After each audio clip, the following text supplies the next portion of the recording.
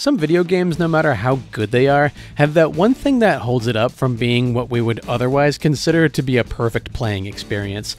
They are, more often than not, sequels that we often measure against the original. Despite how good they do to improve on the original, there's just something that is just shy of perfection.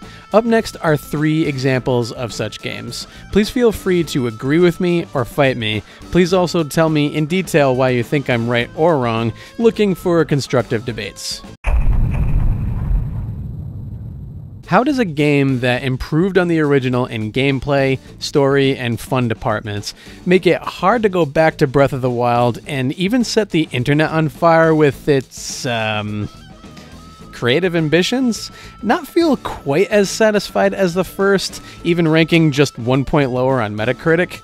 Well, the answer, I think, is Freshness. I can see you in the comment section saying, Josh, okay, Breath of the Wild came first, okay, great job, there's your trump card. Remember when Stranger Things debuted in 2016 and we were all like, wow, that came out of nowhere? Well, that for me was Breath of the Wild. The cartoon and realistic style had been done before Skyward Sword, but there was no one really prepared for how big and ambitious this project was going to be. Yeah, sure, the story kind of sucked a little bit. I mean, don't tell me this was Ganon.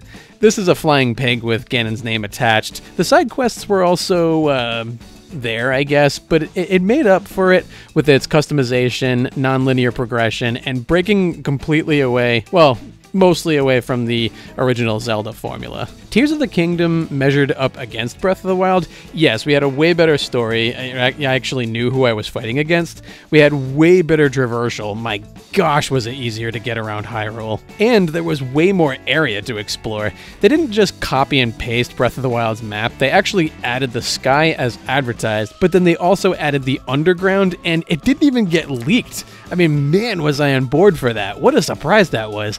Of my 120-hour playthrough of this game, 90 hours was spent spelunking. Spelunking? Spelunking. Yeah, cave diving. Yet for all of that, you could clearly see that the game's focus was to perfect on the original rather than do something new. And that's not a bad thing at all. I loved the heck out of this game, but I didn't feel as wowed as I did when I finished Breath of the Wild. Satisfied? Absolutely. I was absolutely satisfied with my time with Tears of the Kingdom, but going forward, I think we could use a smaller game where Link talks or is given some sort of reason for his being mute, because everyone talking around him and him not talking kind of sticks out like a sore thumb. Let me know what your take on this is in the comment section below. I honestly also do not think we need a sequel to Tears of the Kingdom. I think what's here is here, and any more perfections on this I think kind of would have diminishing returns. Instead, I really think Zelda needs to go in a brand new direction. Big action set pieces? Check. New combat and travel options? Check. Playing as Venom for that short but epic few minutes at the end? Absolutely check. But it has one glaring problem from it measuring up against the first one, and that is story. To clarify parts of the story, they absolutely nailed Miles and Mr. Negative on the head perfectly. Pairing up Miles with the guy who killed his father was absolute perfect drama, but Peter received a major downgrade. He went from quippy to quirky, and he would not stop apologizing. Sorry. I'm so sorry. I'm sorry, Lonnie. I really do want to help you. Sorry we're late. I'm sorry. Sorry I wasn't here to help. Sorry. Miles, I'm sorry. I'm sorry. I'm sorry. I'm sorry. Sorry. Don't be sorry. Move. The story also went from a romance with Peter and MJ to a bromance with Peter and Harry. And Harry and Pete are obviously good friends, but the shift in focus killed the momentum of the first game's Peter and MJ relationship. Not to mention MJ taking out trained soldiers without a second thought kind of took a lot of people out of it. I don't think this would have happened if Spider-Gwen were doing all this because she actually has superpowers. Who wrote the story again? Oh. Regardless, what worked for the first game works here, and there are even more options. Even for gamers with 5 to 10 hours a week, can very easily break this down into bite-sized chunks and 100% it in not that much time. I just wish the story could have been either as good or better than the first, but regardless, it still remains a top 5 Spider-Man game of all time. Not many Spider-Man games live up to this one. Jedi Survivor did almost everything right. Unlike Tears of the Kingdom and Spider-Man 2, Jedi Survivor felt truly fresh. While it had familiar faces and gameplay elements, it moved to new areas of the galaxy and transitioned from the old villains to the new villains. The game allowed also for varied combat styles, and difficulty had way more options than the first game. So their focus was absolutely in the right direction. Unfortunately, I think where they went wrong is the game needed a bit more polish before release. The release date was April 28th, 2023, right before May 4th, 2023. Unfortunately, they chose releasing an unfinished game before National Star Wars Day instead of letting it cook a little bit more.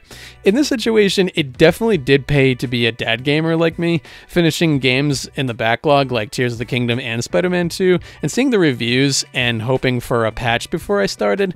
Luckily, the patches did fix a lot, but it didn't fix everything. For some, these games are a bit game-breaking, BD1 not giving the option to scan or fiddle with the cables for traversal. For others, BD1's head being invisible with 2 floating antennae is kind of funny, but it's also kind of immersion breaking. Thanks to the internet, devs are more motivated to release games and patch later, and what's nice about being a dad gamer is not all of these games are being played day one, and you can play when the game has been fixed, with the asterisk being we shouldn't have to do that, really. We should be playing complete games like we did in previous generations.